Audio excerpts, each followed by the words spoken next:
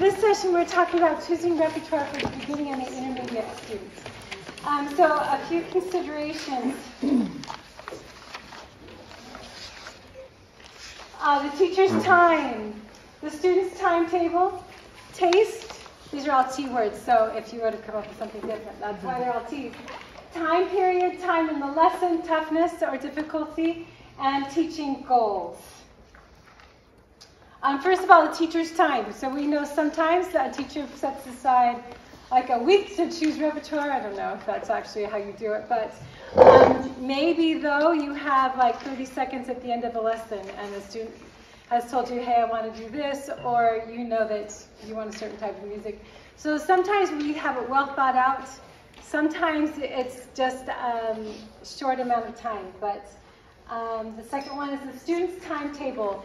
Perhaps they have 3 months to learn a piece. Maybe you're thinking a year ahead with competition repertoire, or maybe this happened last week.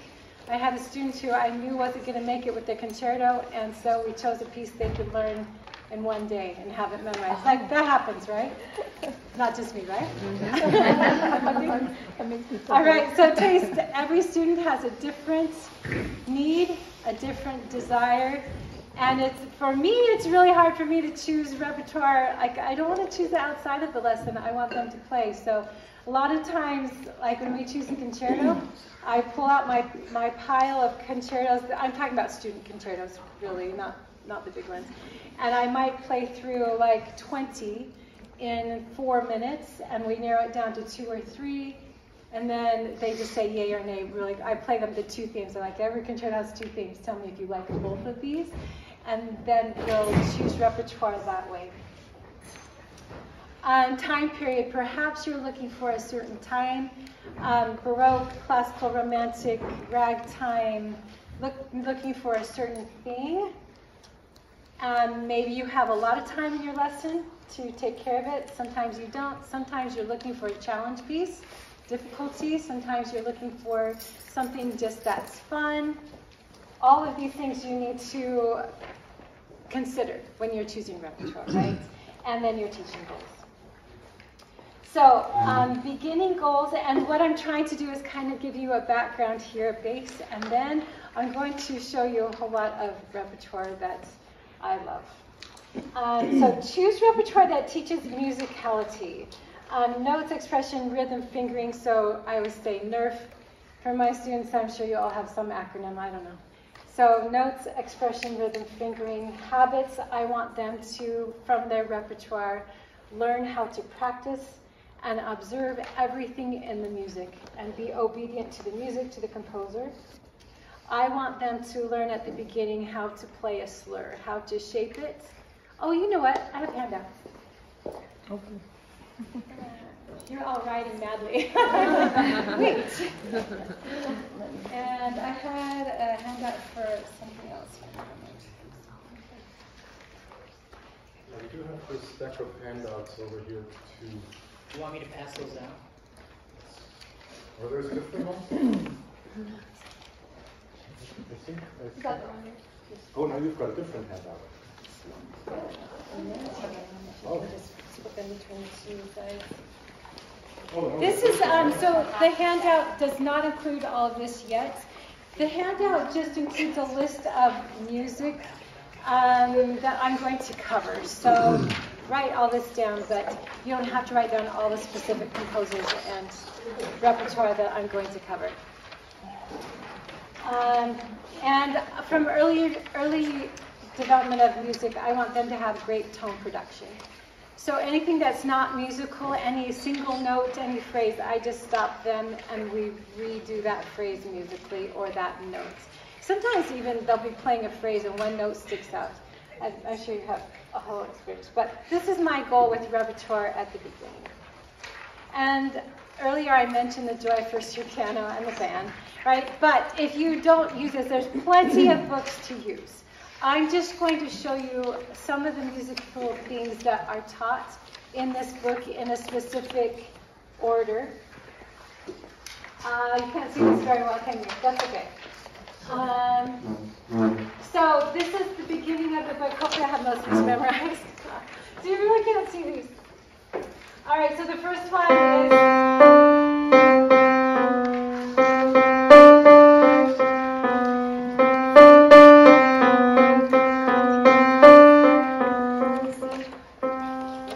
So even with 3-note jig, I can do that on the first lesson, and they can play it musically, with shape, with great tone production. The second one, I think it's one on top, on the merry-go-round. This one, they're teaching slurs. It's 3, 4, 7, triplets.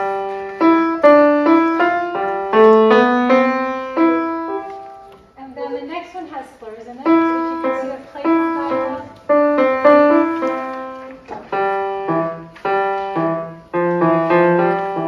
So I want them to know what a 2-note slur does. So down, off, and it's a strong, weak. And all of these lessons in these early books, no matter what book you use, this all translates to the great big repertoire. If you're doing a Rachmaninoff concerto, all of these habits will still go towards that end. Right? Drifting clouds.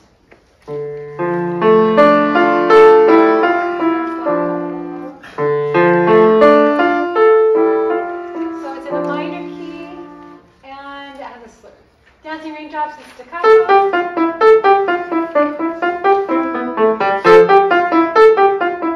And then I believe it's Sailor's Dance.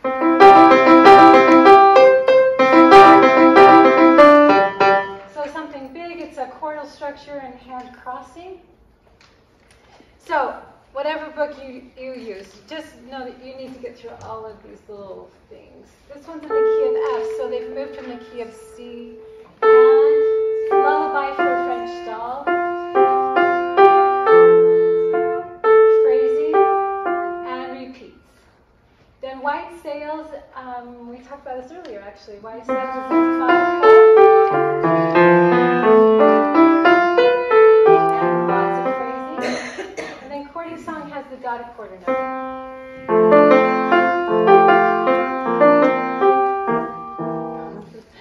I feel like I need to put my glasses on. Maybe I do. It's hard to see. Oh, but glasses do help. All right. Is this all from one book, or you just? This is all from that Joy of First Year Piano. But whatever book you use, and it doesn't have to be this one. I'm sure there's more out there. I just keep coming back to this after I go and I come back. Because the order of this is just great. So I'm just saying, when there is a piece of music, just order it and get through all these details. In the pagoda we talked about earlier, it's in G flat major with ties and slurs. English dance has a different rhythm. And this is all within that one book, so it goes from very simple to whatever. And once they get to about 12 months, I'm like, do you remember what the title was? Joy of First Year Piano. So I have a little boy, and he's like at 18 months, and he's still playing this. And I'm like, you were supposed to be done 6 months ago. What are we going to do? Like, we can't play this after 1 year. You better practice more. Anyway, English dance, I start with strawberry, strawberry, apple, grape. When I just send it off with them, I just have them play the beginning before they leave their lesson. Sally Go Round is in 6/8.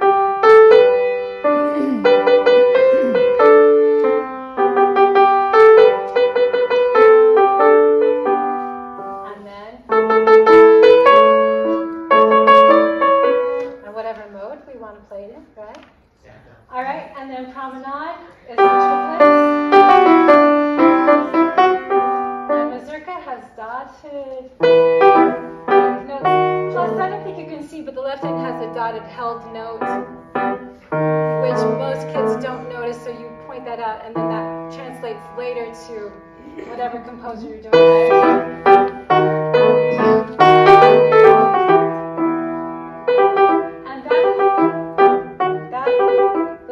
If they can master that too, they have to be very relaxed to play it. So you start getting to that, and then scale capers.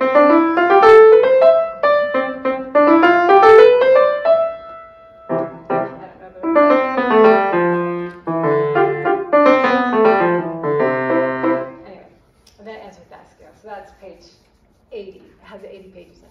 So anyway, that's why I like that book. All right. now what I really wanted to share with you. So that was kind of whirlwind, and I don't mean it in a whirlwind. It's just that you will all have your own ways to teach those things. There's not one way, but look for all those little developmental things that go into the big works, pieces that grow great habits. So a lot of pieces of some books you can't really play musically. So choose books that students can play musically and have great tone and share with their families. It doesn't have to be fast. It doesn't have to be fancy. It just has to be played beautifully. So at the beginning, make sure you just set good habits. Intermediate repertoire, and even for beginning repertoire, studio projects are, and that's kind of what I want to focus on, is studio projects. So a studio project is something that everybody takes part in and can be done on any level or lots of different levels. So I'm going to share with you a lot of composers that have works for children. And almost all of these are available on IMSLP, so online for free. I have a few of the books that I've purchased, but most of this you can just find. And this is an ongoing project, but it's a rabbit hole, I tell you. I went down this rabbit hole this week, and I didn't cook very much and do laundry until the day before I left. But it's just so fun to see all these pieces, and some I like, some I don't like so much, but I'm going to share with you the ones I really like. And they represent, I guess Spain is the top one, but these are the countries that are represented in the pieces that I'm going to play for you. So I think you can teach by geography. All these things are represented around the world. You can teach time periods and different styles. So with music project, a studio project, what I mean by that is, so we did some at the University of Utah. So this was always in addition to my repertoire. So I wasn't a fan then, but I'm more of a fan now. So we would, as a studio, we did all the Debussy preludes on both books. So I had to do that in addition to what I was learning, like my repertoire, but we all took 2 or 3, all of them were assigned out, and then we did a concert with everyone playing all the Debussy preludes. It was a huge, great experience for me. Sure, you can go online and listen to them, but it's great when you can delve in a little bit deeper. We did all the Beethoven sonatas, all of them. And that was during COVID, so we recorded them and put them online. Same with all the Chopin etudes. All of those were assigned out. Some were just played a little slower. I'm trying to think what else. Oh, after that, they did all the Prokofiev preludes, and they did all of the preludes and fugues, Well-Tempered Clavier, Book 1 and 2. So I helped out with that one too.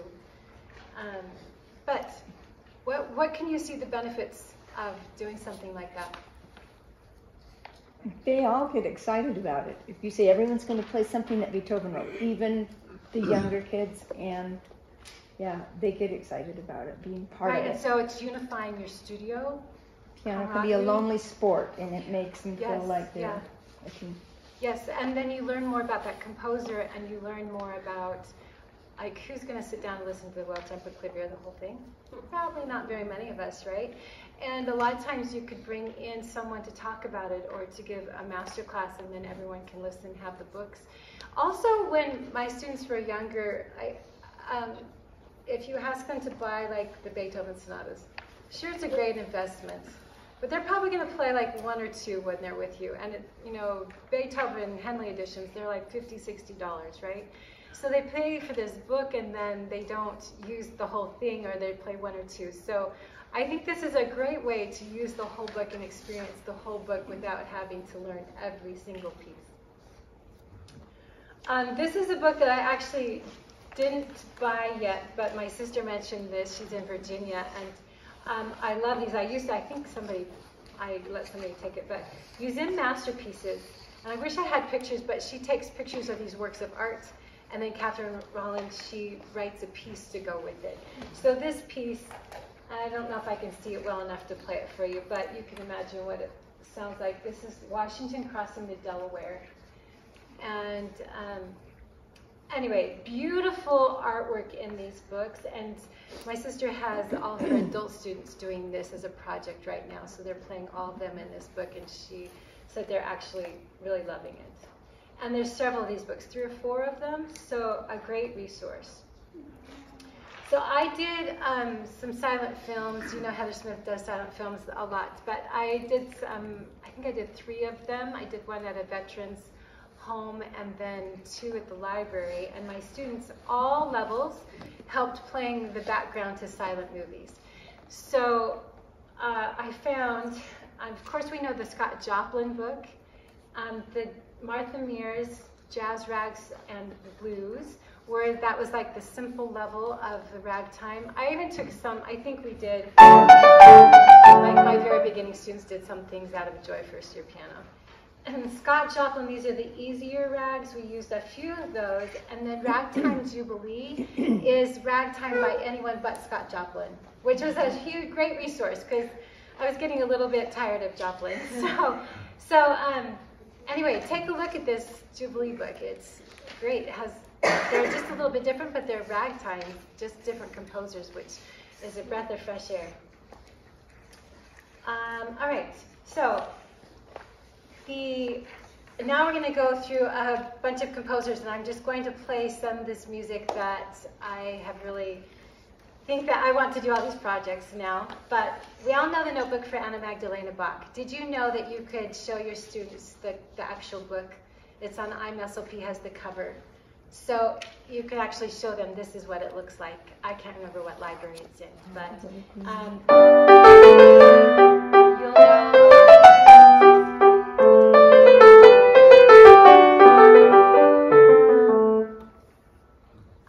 That's one that you'll recognize.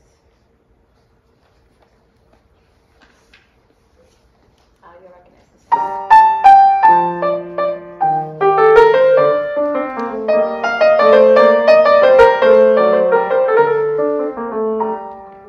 Attributed to Christian Petzold now. All right, so I think you know most of those. All right.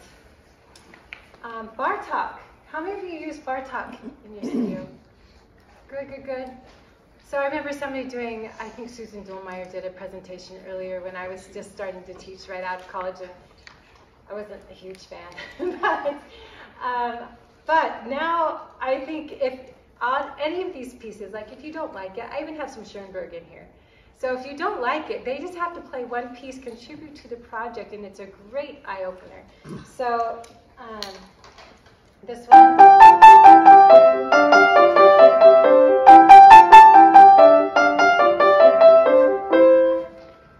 And then 2.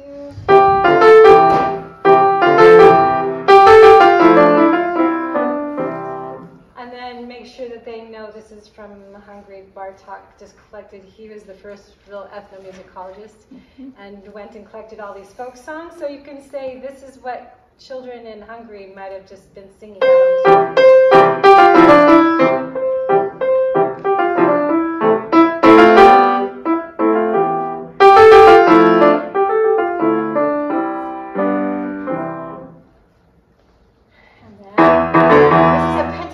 Tune is what he named it.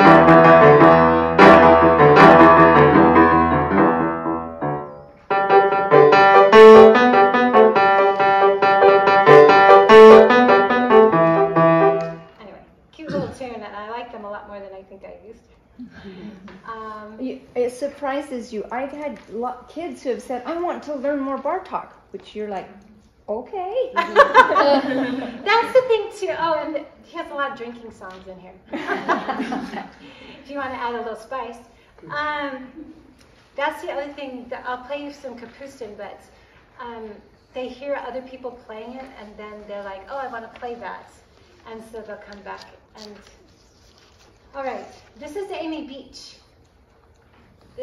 That's Amy Beach. So 1867 to 1944, and I played some of her works. And anyway.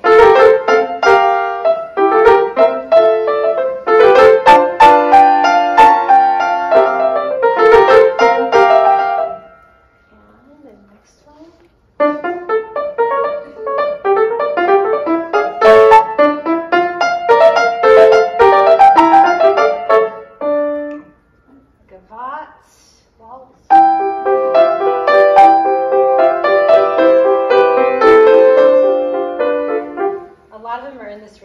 by the way.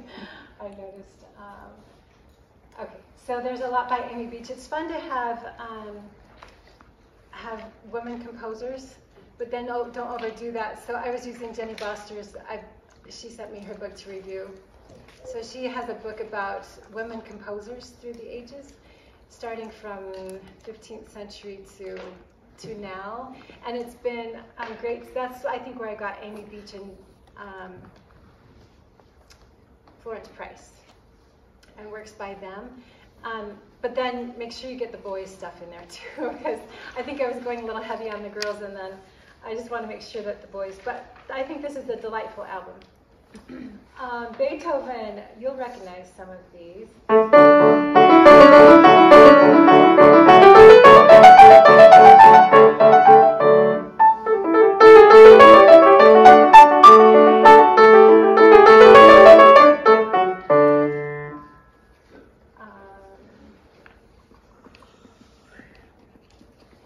Anyway, okay, so there's the German dances. I think those are his most simple works and fun to play. That's on your list.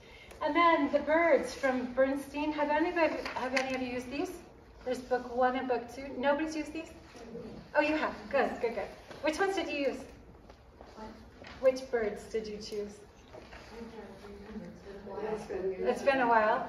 So these you could teach a lot of. I wrote at least at the beginning.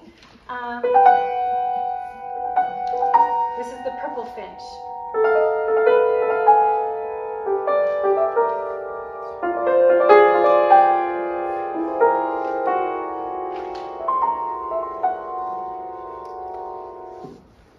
So it can be played by a very young child, actually, right?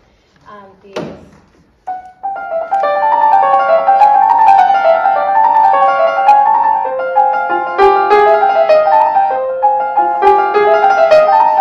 That's the hummingbird.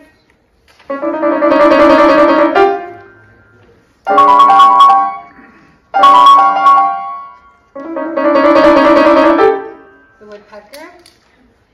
Seagull.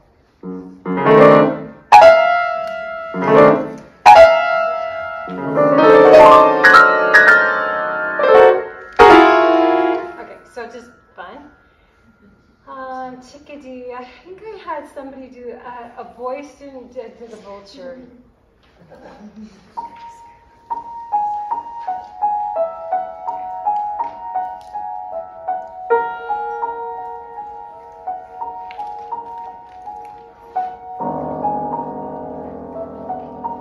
Anyway, it goes to.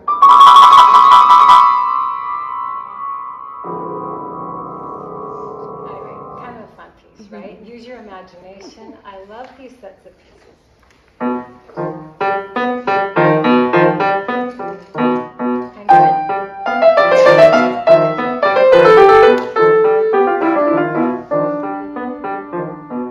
Alright, that's the penguin.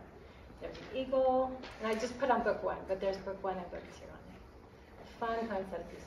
Okay, Blagoy, I don't know if that's how you say it or not, but I actually really like his pieces, and I had not heard of his name until this week, 1930 to 1986. And let's see what I can play for you.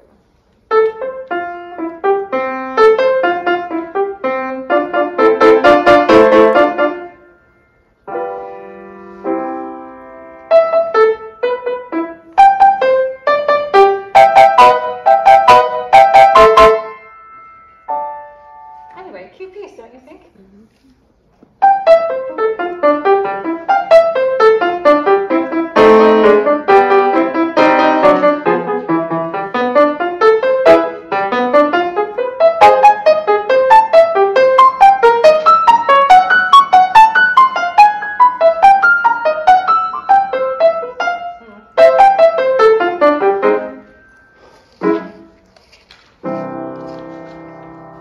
All right, I really liked his set of pieces. So go look up Blagoy. Then teach your students how to say his name. All right, Ernest Bloch. My teacher gave me his music when I was little. And when we would choose music, I'd always say, she'd say, what kind of music do you want? Because we lived in a small town, and she would go to the music store an hour away, and she would pick up our music and bring it home, right? So I'd have to kind of tell her in advance, and I'd say, I can do contemporary's okay, but not really weird. And so I thought he was really weird. He's not. And then it had these little pictures. I always wanted pictures on my music, so sometimes she would draw me pictures, but this one has little pictures.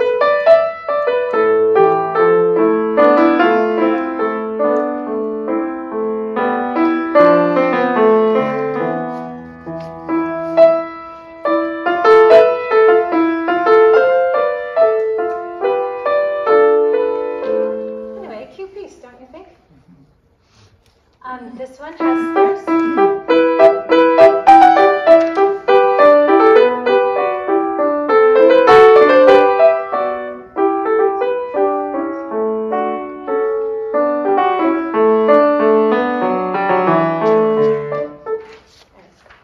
So great place to teach slurs. This is Joyous March, and this one actually has mixed meters, so between 3/4 and 4/4.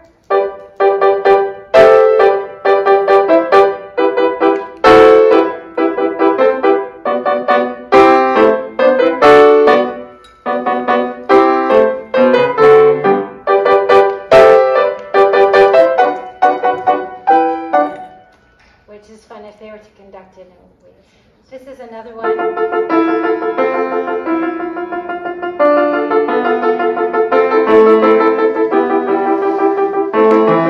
Which just developed that wrist thing. I'm playing the Gershwin Concerto in F right now. And that, I wish I would have developed a lot sooner. Do you remember Eugen saying this at the, well, was it Ralph or Eugen that talked about this at the state conference? Right? I think he was showing how fast Eugen could do this, and I came home thinking, yeah, I needed that for the Gershwin.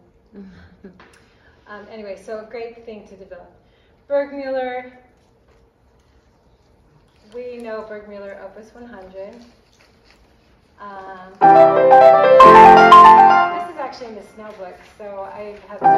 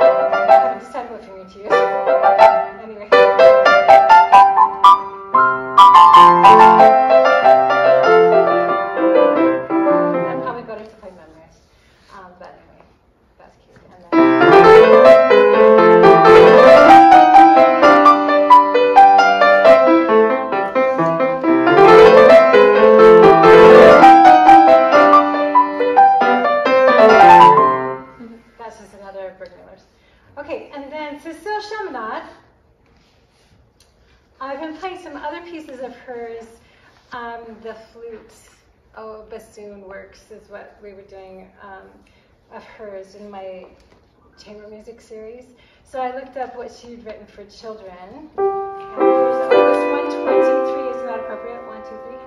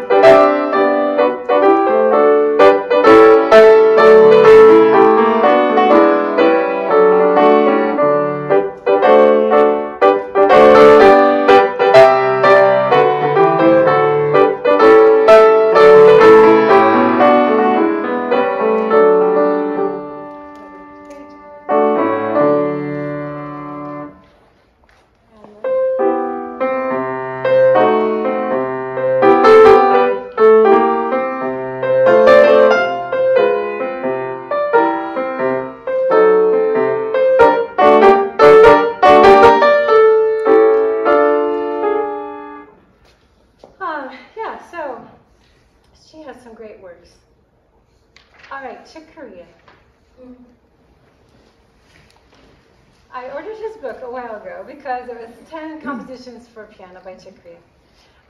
So I'm not the best improviser, I'm not comfortable, but I'm going to show you. Here we go.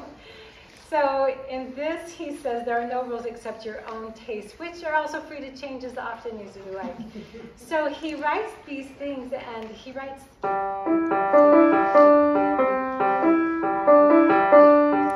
You can change it. You can do it as many times as you want. You can add to it. You can even not play it. That's his instructions, right? So with this.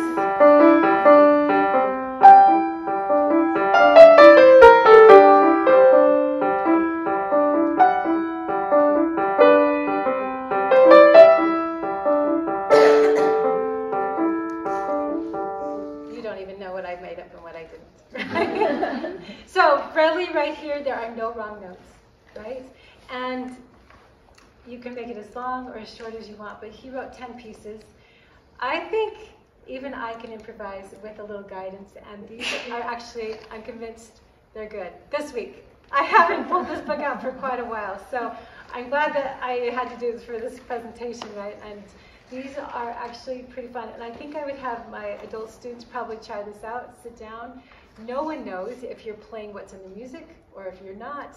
You can end it when you would like. But these, so that you can, and like I said, you can get this online. This is not for free, but that's what the cover looks like. And he just recently died last year. So, all right. Victor Kosenko.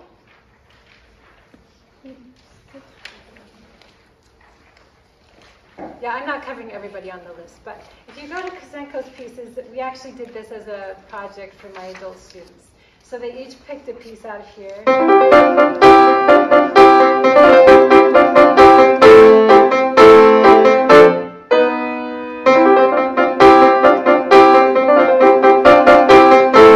That's one of them. He's from Russia. And this is, well, this is Chasing Butterflies.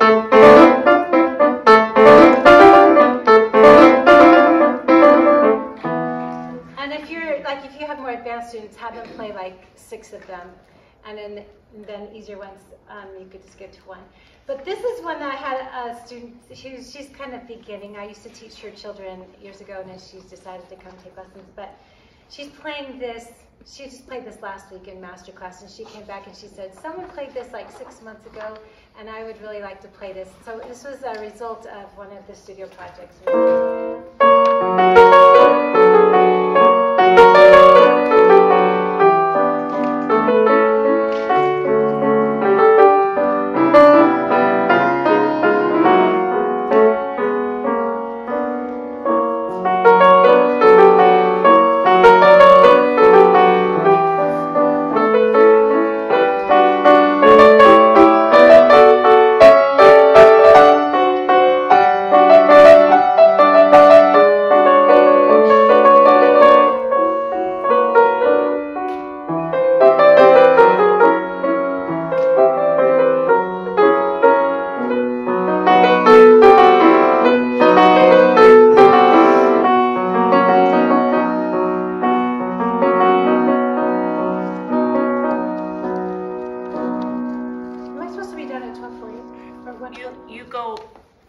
Presentation will be fine. Was that Kosenko? That was Kosenko. Isn't that beautiful? Yeah. Beautiful. That is yeah, gorgeous. Yeah, so hopefully I'm taking you down this rabbit hole with me. There's so much available. So you found most of this on IMSLP? Like 95% of this is on IMSLP. So the next piece, having said that, this next one is not. So Elisa Milne, have you guys seen her? She's kind of heads up the Art of Piano Pedagogy Facebook page now. Australia teacher. So she's very vocal online. So she had mentioned this, and so anyway, that's why I ordered this. But this was the representation from Australia. And she has 2 books of Little Peppers. Isn't that the cutest babies? Do you have them? So I just got these in the mail last week.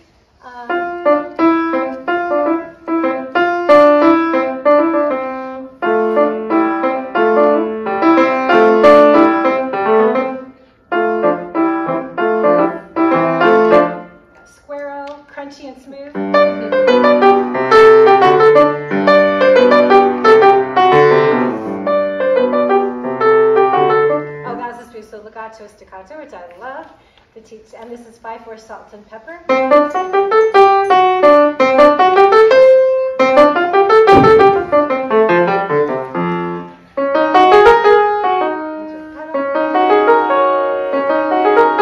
Anyway, great variations.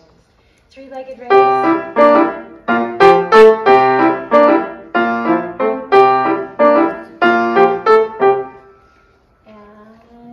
And she has a duet, and then she, and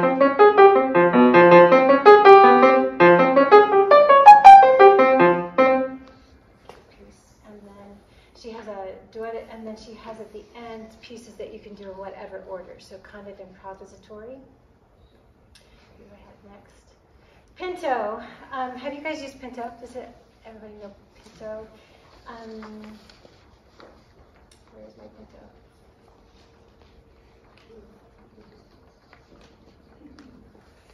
Oh, you know this. All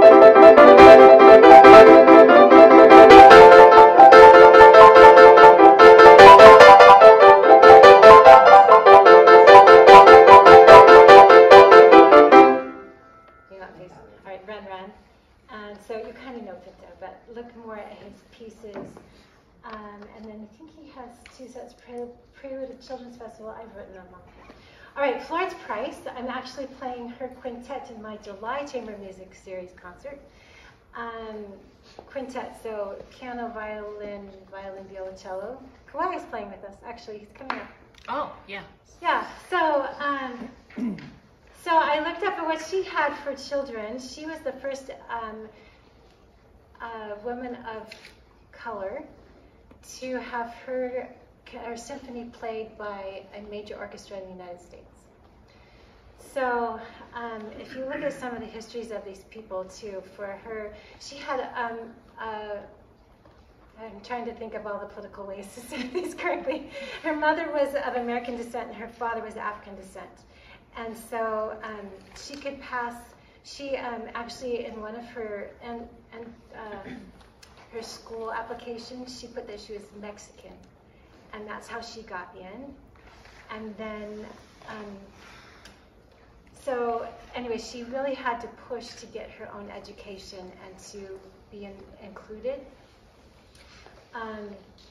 But her quintet, you all have to watch it online. If you follow my Facebook, I'll post it eventually. But her quintet is so fun to play, so fun. And then these are her little pieces for children, which you will love also. And these are available online.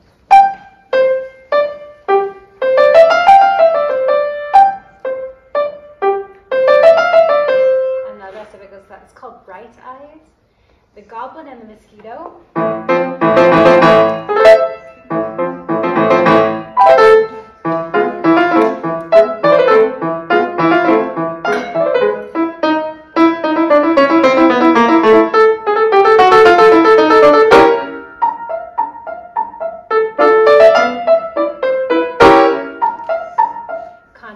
Goblin, mosquito. I don't know how she thought to put those together, but a pretty fun piece. And then she has an arrangement of Nobody Knows the Trouble I've Seen.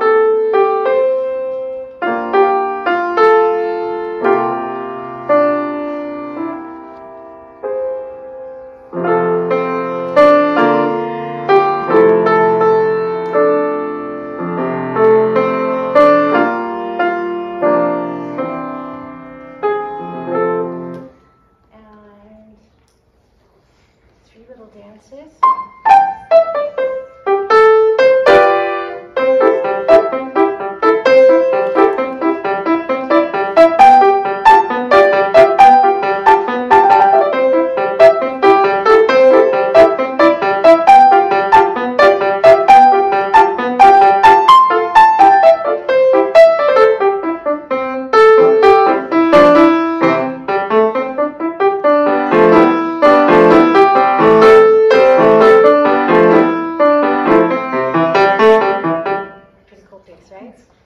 And then she has Levy Dance.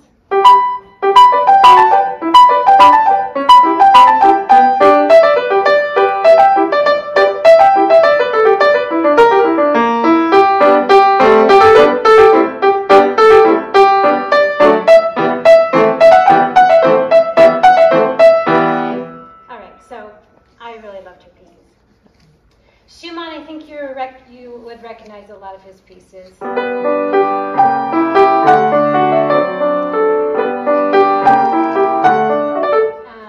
I looked up Clara, and she was busy performing and taking care of 8 children. So I guess she didn't write, and she was coaching her husband through composing easier stuff. Like his stuff was so difficult.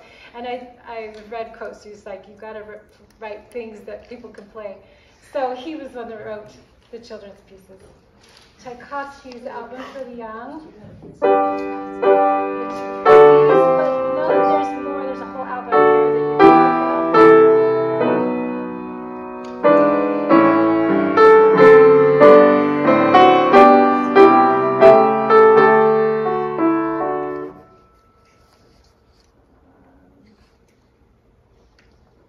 You would probably recognize several of those. All right, Schoenberg. I told you I would mention Schoenberg. Okay, so you probably, no one would think that, okay, I'm going to have my students play Schoenberg. But consider, right? If it was a project, and they each have to play a little bit. They could even play a half piece, I don't know. But Opus 19 is very doable. So I have gone to the second piece. And these are not 12 tones, so you can't explain that way. He was just being kind of minimalist. This set, so this picture on the right is a painting by Schoenberg, and it's the picture of Mahler's funeral, his burial. So Mahler was a good friend of Schoenberg's, and so when he died, he was actually working on his theory book and just proofreading it. So he took a couple days off to write this Opus 19. So these were when he was really going through the mourning process and very sad, and he was just, anyway, so I feel like they're very accessible to children or adults, right? One.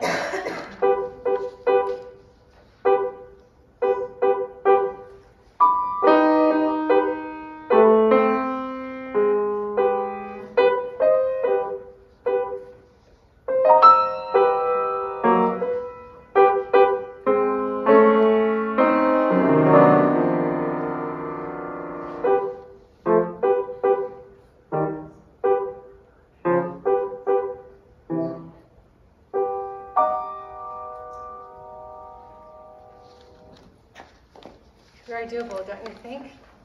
It's just a lot of counting in here. He's using thirds. The whole thing is made up of thirds. Even, he wrote E flat F sharp, but it appears as a third. So the entire piece is thirds. So I always think you need a hook, like something to sell. You're the seller of this music to your students, right? So this, you could say, if your best friend died, what kind of music would you write? How would you represent them? Anyway, silence is a big deal in this piece. And I just think this is a great lesson. And Schoenberg, I always feel like my students will know who Schoenberg is, and they're like, oh, you don't know who that is. Because when they have to write composers down from each century, and Schoenberg is so monumental, part of the German tradition, and they should know. Anyway, so consider Schoenberg for your students. And then I have, I wanted to include a little bit of Chinese and Japanese, but I don't know composers from those places, so I had these folk songs.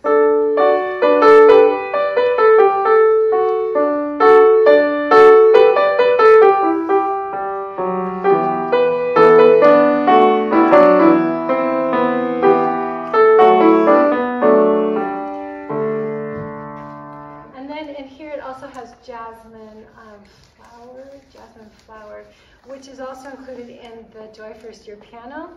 So when they get to Jasmine Flower, I always pull up a video on YouTube of these big choirs singing this simple folk song, because it's very important. Whenever I have Chinese students, the parents will say, oh yes, I know that piece, we sang it. So when they get to that little piece in Joy First Year piano, I make a bigger deal of it than normal. And then I do have a Korean adult student, and Arirang is one of her favorite folk songs.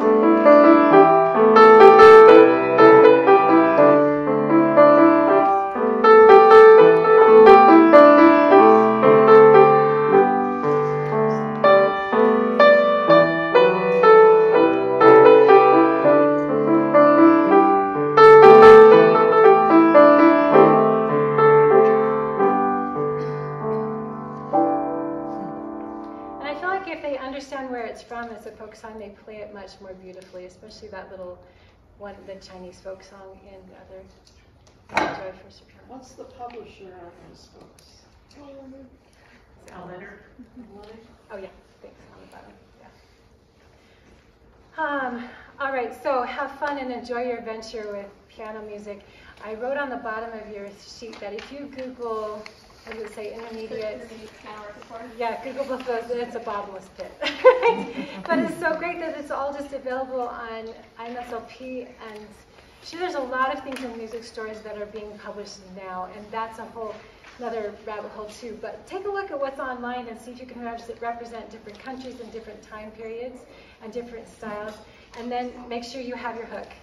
You have to sell your music, you have to be able to play it for them well, and then you have a question that is answered by these pieces, and I think you'll enjoy the journey that you'll take with them.